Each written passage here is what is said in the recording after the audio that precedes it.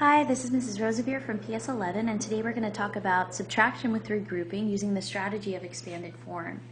Expanded form allows you to see the value of each digit in a number, which is really helpful when you need to regroup. So I'm going to go ahead now and expand this number out. We call this first number in the subtraction equation the minuend. Okay.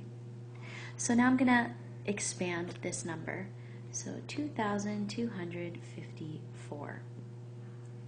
The value of the first digit 2 in the thousands place is 2 thousandths, or 2,000. The value of the digit 2 in the hundreds place is 200. The value of the 5 in the tens place is worth 5 tens, so that's 50. And the value of the digit 4 that's in the ones place is 4 ones, so it's worth 4. Now I'm going to expand out our second number, which is called the subtrahend. So I'm going to write 1,326. Okay, and again, this is the subtrahend.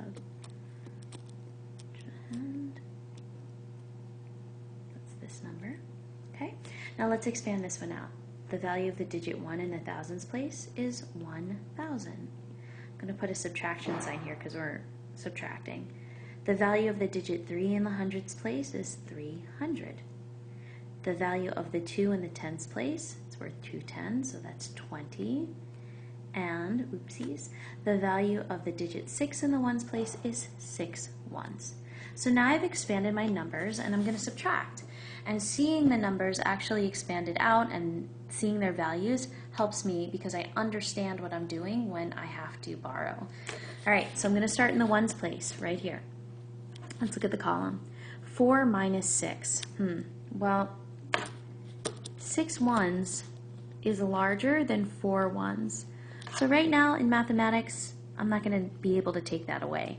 So what I need to do is borrow. When I borrow, I need to go to the column to the left. So we were in the ones place. We're going to look at the tens place now at the 50. Well, I can borrow from 50. I can borrow 10 actually. So I'm going to take the 50, cross it out, and take 10 away. So 50 minus 10 is 40.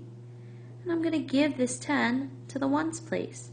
So 10 plus the 4 that is already there will give me 14. That's why people write the 1 in front of the number. It doesn't magically appear. It's because you're actually adding a 10 there. So now I can do 14 minus 6, because 14 is larger than 6, and I'll get 8. Great. Didn't mean to rhyme, but we're going to keep going. Now we're going to look at the tens column. We have 40 minus 20. I can do that because 20 is smaller than 40. So 40 minus 20 is 20. All right, let's keep moving. Now we're in the hundreds place, or the hundreds column. 200 minus 300. Well, I can't do that because 300 is larger than 200, so we're going to have to borrow again. I'm going to go to the column to the left of the hundreds place, which is the thousands place right here. I can borrow from 2,000. In fact, I'm going to take 1,000 away. So 2,000 minus 1,000 equals 1,000. I'm going to add the 1,000 over here. 1,000 plus the 200 that's already there will give me 1,200. Okay? Now I'm going to subtract 1,200 minus 300, and that will give me 900. Okay, now let's look at the thousands place. 1,000 minus 1,000, well, that gives me 0. That's nothing. I could write the 0 here if it's helpful. I don't have to. Now that we've subtracted, I'm going to take these numbers and add them together, being careful to line them up properly in their place value. 900 plus 20 plus 8 will give me 928. So I think this is my answer. However, I'm going to check my work.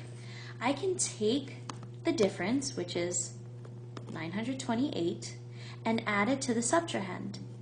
And when I add the difference to the subtrahend, it should give me our first number here, the minuend. So if we get that number, then we did it correctly. So let's check it out.